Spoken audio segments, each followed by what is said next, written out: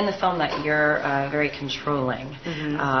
Are you anything like that in real life? No, I don't think so. No, when it comes to business, yes. Like, I'm very controlling of my career and everything. But when it comes to, like, Tony and I love for him to just take over. He does everything. You let him plan it? Yeah, he's like, we're going to dinner here. Great. Really? Tell me when. Yeah. Does he come up with lots of nice romantic things for you guys to do? He does. He's very romantic and sweet. He already has my birthday present and my first anniversary present already planned and done. And are you kidding? Ready. Yeah, oh, yeah.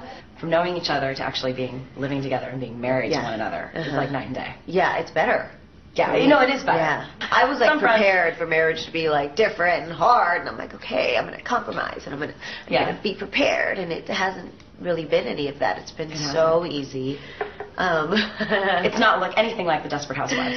No, we have no drama like Desperate Housewives. Because of the strike, we've been really fortunate. I was just about to ask together. you that. What are you doing on your downtime? We go to the movies. We sleep.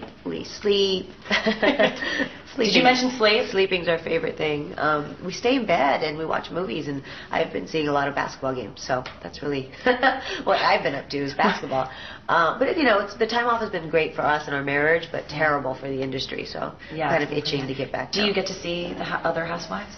I haven't seen anybody. Felicity's having game night in a couple weeks, so I'll be seeing her then. Has all of this downtime, have you and Tony been able to talk about kids at all? Oh, we talk about kids all the time. Oh, you do? Yeah, because we both have come from big families, and so we both want lots of kids, and you know, he wants to start like now.